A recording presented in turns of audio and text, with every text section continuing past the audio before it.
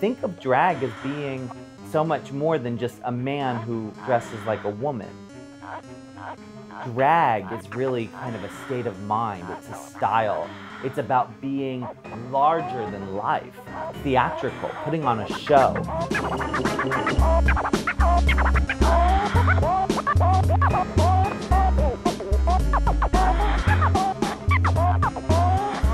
Midnight Mass is my midnight movie experience, extravaganza, as I like to call it, where a live drag element, a pre-show, would be part of the deal.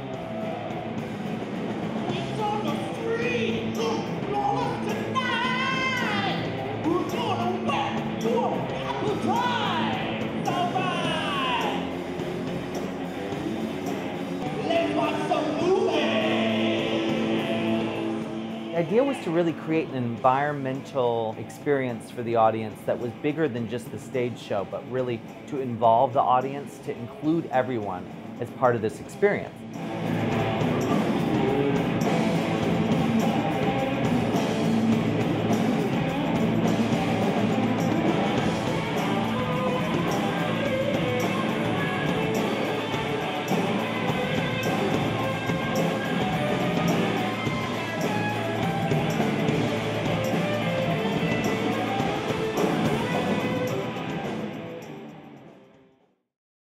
Introduction again? Sure. Okay. Why not?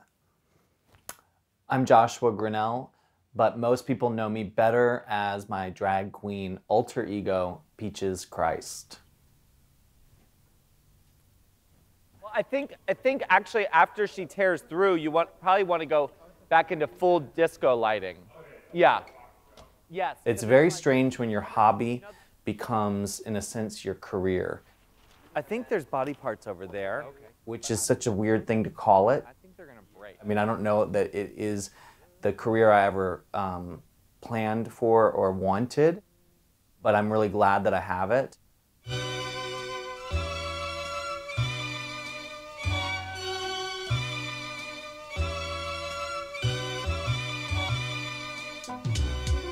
We started in the summer of 1998, and Midnight Mass was kind of an idea that was born out of hearing about the Coquettes and the underground drag scene of San Francisco. The fact that they did midnight shows before they'd screen movies. We were part of a group of performers called Tranny Shack at the time. And Tranny Shack was really just wild and outrageous and a lot of fun. Drunken, it was debaucherous, you know. And that's where I met all of my friends. Midnight Mass was sort of, I would say, an offshoot of Tranny Shack. The same performers who performed at Tranny Shack and were our friends. Midnight Mass, proud to present Miss Peaches Christ. Midnight Mass was an idea that Martini and I had. Martini is my flawed, tragic sidekick. I've been working it real good over at the Este Noche, the deepest. Every week we'd mount a different movie and a different show. Midnight Mass kind of started really janky.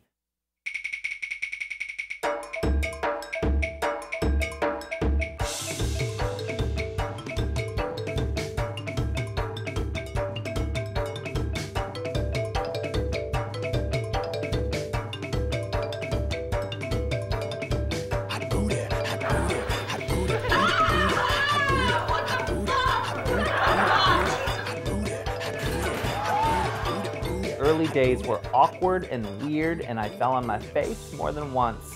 But you learn how to become a better performer or MC through getting back out there and doing it over and over and over again. Give you all new parts. In some ways, I think we learned that the audience appreciated our lack of professionalism.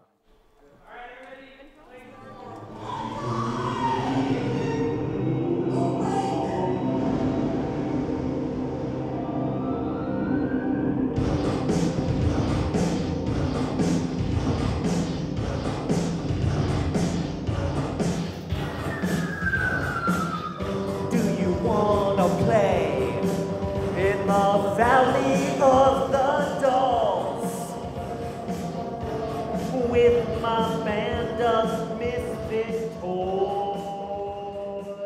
Performers at Midnight Mass are now surprised because we actually have rehearsals. You know, that didn't, happen in the early years. We just kind of got on stage and winged it. But if you do, you join my dog squad. I'm not just an average dog. Ladies and gentlemen, let's hear it for Don Mancini and Jennifer Tilly. I actually signed this, and I sat behind Anne during the entire show. It's funny because I met Joshua early on, and he was a very mild-mannered, nice young boy, and then he incarnated into the horrifying Peaches Christ. It was an astonishing metamorphosis. It's a lot of friends getting together and, cardboard props and paint and glitter, and a lot of fun goes into putting on the shows. So in some ways, we've been doing this for 15 years and it's still the same as it always was, but it did kind of grow to become bigger and bigger over the years. And instead of doing look-alike contests, we started actually inviting some of the celebrities and they would come and participate. Who makes us laugh in every movie that she stars? Cloris.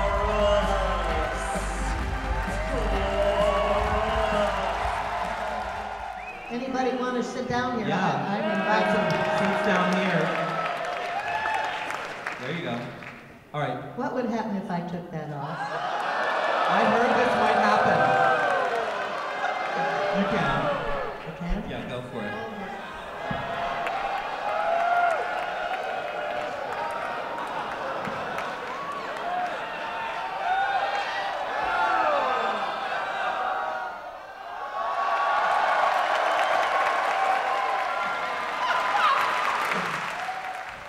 We just did a show with Cloris Leachman.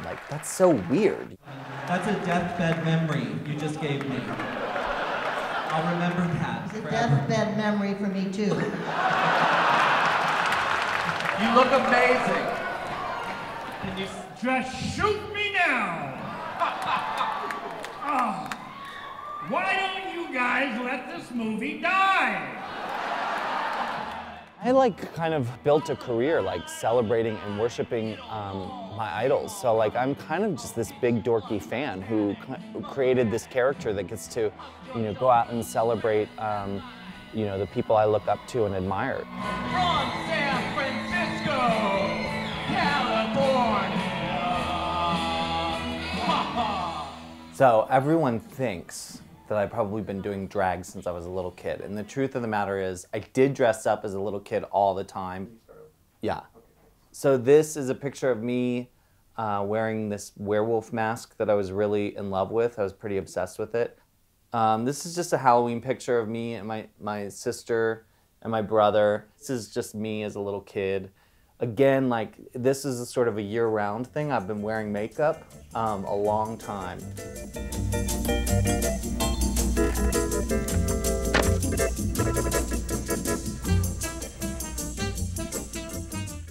R-U-D-E.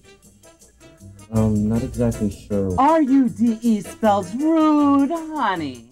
I never really dressed as a lady character until I was a senior in college, and I was making my senior thesis film, Jizz Mopper. I'm here about the janitor's position. Janitor is way off.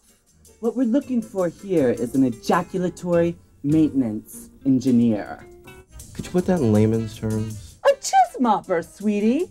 The one thing you gotta do is lap it up. It was kind of before drag had become trendy. It certainly wasn't trendy in the middle of Pennsylvania where I went to school. The actor that we'd hired to play the drag part was late or didn't show up. Oh, wait.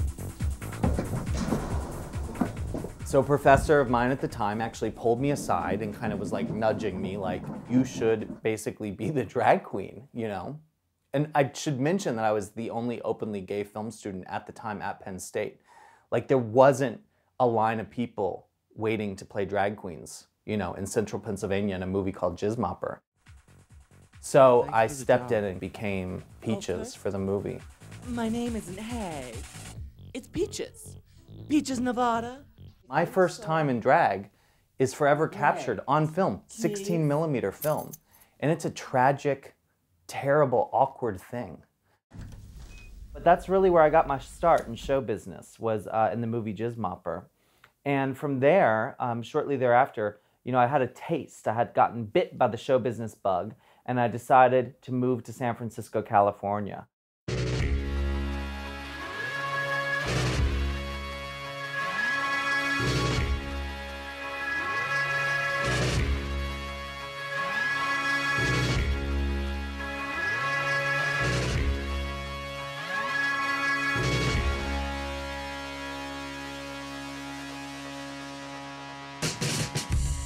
We were just so clueless, you know, we were young and dumb and moved to San Francisco because it sounded like a good place to be. I was inspired by the underground filmmaking scene here. I thought it would be a good transition city between either New York or Los Angeles, where that's where I would go to really become a filmmaker. I'm just gonna go to San Francisco temporarily to be an artist.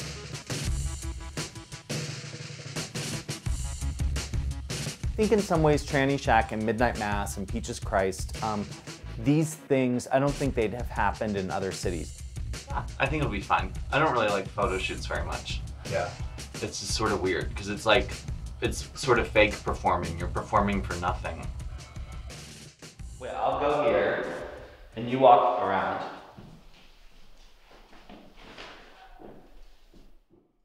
That's so stupid. It's not gonna work. You're totally gonna use it, I know. She thinks she knows. It's usable. She's been around too many filmmakers. I can make my You're own gonna have movie. to ask for a little privacy. Wait. Okay, Excuse me. Ooh. Excuse me. Excuse me, Tria. Okay.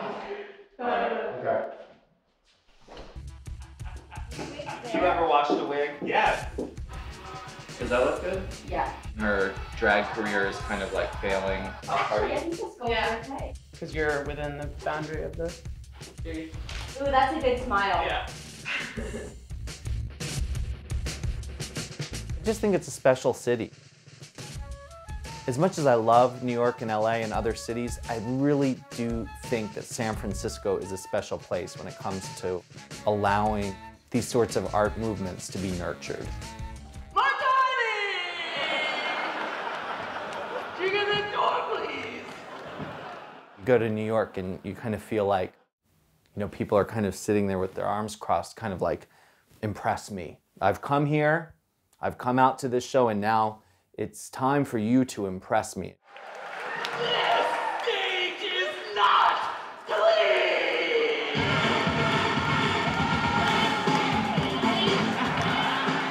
San Francisco, it's like, oh my God, this is fun. Like, we're at a party and I wore a stupid wig and I'm ready to have a good time.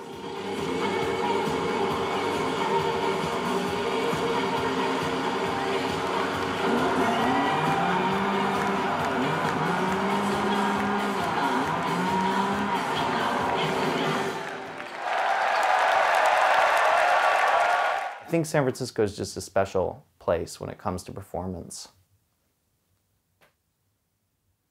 And food. I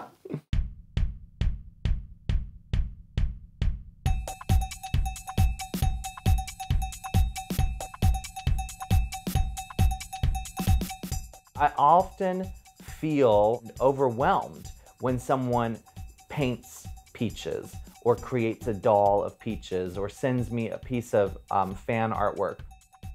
I think that my fans, it's so weird to say that, but I like to call them the children of the popcorn.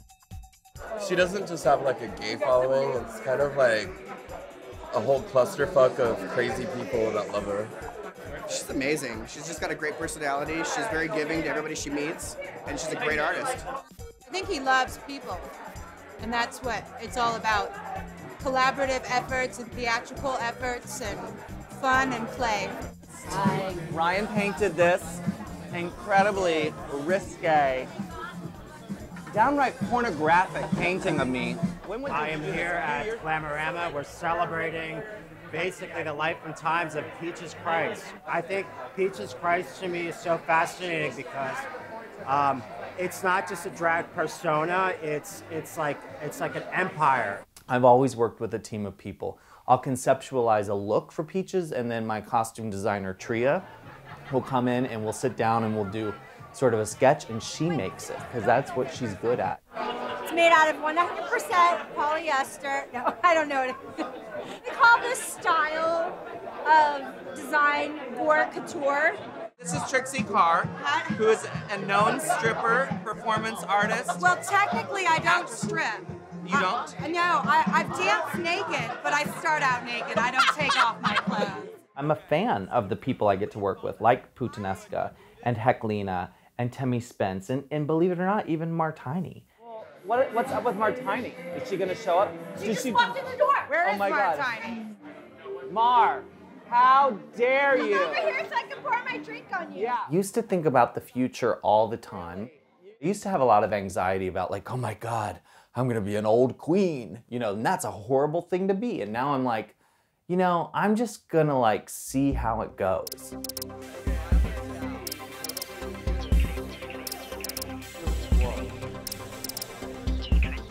Do this, you're having too.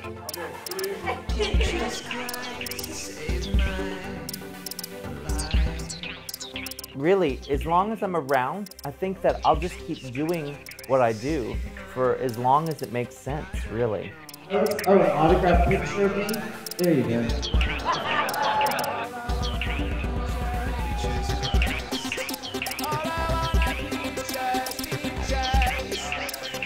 With the wonders of cosmetic surgery and CGI, I could feasibly be around for another 60 years.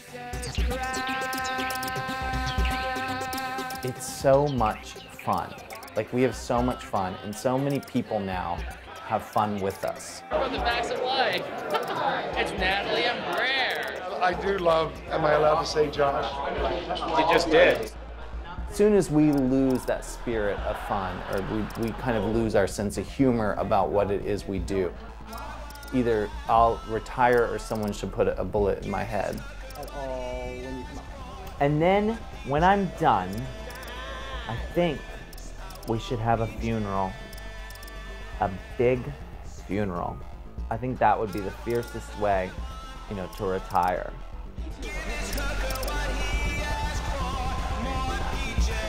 On the Kinsey scale, I think I'm like a pretty gay person, because I'm looking at it and like,